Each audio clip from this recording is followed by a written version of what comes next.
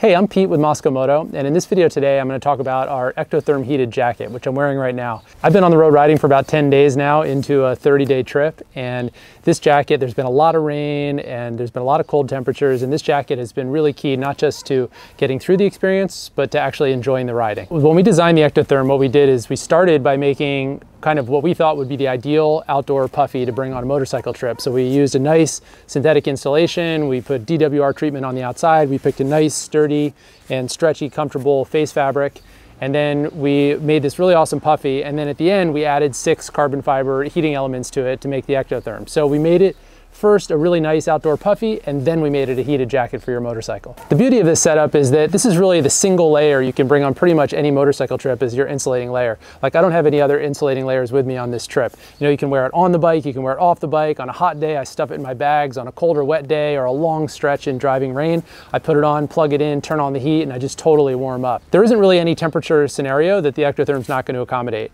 Pretty much as cold as you want to ride, it'll keep you warm. And you don't have to layer up with all this stuff underneath your shell. Also, you don't have to pack all those other layers too, which is great. The feeling of confidence that I get from the Ectotherm when I'm on a long trip, I just know no matter what the weather dishes out or no matter how bad it gets, I'm gonna get through it, I'm gonna be comfortable. That's a really awesome feeling. It's great on a long trip where it's unpredictable weather or the trip is longer than the duration of the weather forecast you can view at home. If you have this in your bags, you know no matter what's coming down the road, you're gonna be ready for it. So if you've used other heated jackets in the past, you know they're not really standalone jackets. They're more like liners. They use this really kind of flimsy garment, and its main purpose is just to suspend and contain the electrical components and the heating elements. But if you don't have it plugged into the bike, it doesn't really do anything, and you're certainly not going to wear it around town or wear it off the bike. It's really designed to be just worn as a liner inside of an outer shell. And because of that, when you're packing for a trip, you got to pack a puffy and you got to pack the heated jacket, both. And then a lot of times what happens is you're getting ready for the trip and you're like, man, do I really need to bring my heated jacket on this trip? Because you're trying to maximize the space in your bags, and you're like, gosh, is it gonna be cold enough? Am I gonna need this? Is the weather gonna turn bad? Sometimes you take it, sometimes you don't. You know, if you take it, you don't need it. If you don't take it, you're definitely gonna need it. And it's just kind of a dilemma. And the Ectotherm eliminates that dilemma because your puffy and your heated jacket are one garment, and it comes with you on every trip, pretty much no matter what the weather. Like, I'll bring this with me, unless it's like a midsummer trip and it's super warm, the Ectotherm's coming with me. This jacket is so comfortable and warm that if it wasn't for the little controller, which feels like kind of a key fob in the hand pocket, you wouldn't even know it was a heated jacket. And certainly nobody looking at it would know it's a heated jacket.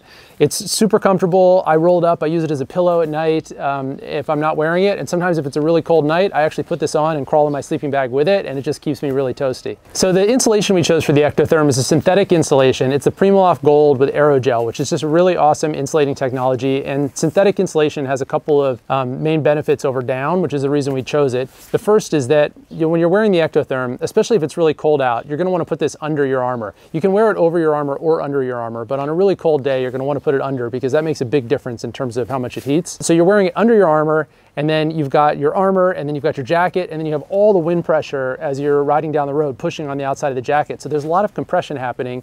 That wants to compress the insulation. And as you may know from your sleeping bag, when down gets compressed, it doesn't insulate. That's why there's such an issue staying warm on your underside when you're laying on the ground, because you're compressing all the down out of a sleeping bag and it doesn't really insulate. Well, you have kind of the same phenomenon under armor and under wind pressure on the outside of a jacket.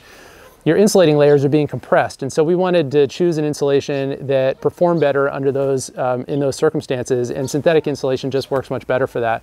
And then the second reason is that if it gets wet, synthetic insulation will continue to insulate, whereas down, of course, wets out, loses its loft, and doesn't insulate at all. So those are the reasons we chose synthetic for this. You know, we definitely considered down, but this PrimaLoft Gold with the aerogel is really, really cool stuff, and it works awesome. This jacket definitely keeps you quite a bit warmer than you'd guess based on the thickness of it. We still, of course, wanted it to be able to compress relatively small to fit in your bags. Connecting the Ectotherm to your bike is really easy. I'm on a rental bike on this trip, and you know, I just pop the seat off, red goes to positive, black goes to negative, and that's it, it's connected. So there's no technical issues with getting this thing set up on a new bike.